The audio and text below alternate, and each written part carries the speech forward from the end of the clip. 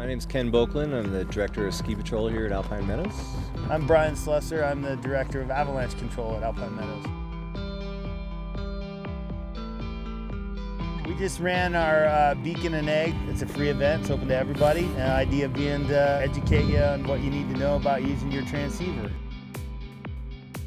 Basically, you bury a bunch of transmitters in the snow, set everybody up in a line, make sure they're on receive.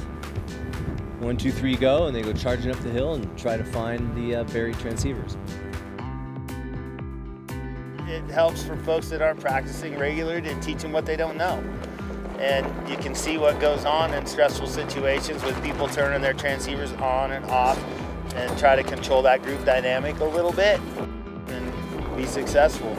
The sponsorship's been fantastic, and it's just a great way, a grassroots way to get people to learn about avalanche education, how to use their gear, and get involved, not only with the community, but with avalanche.org and Sierra Avalanche Center here locally. This is a fantastic thing.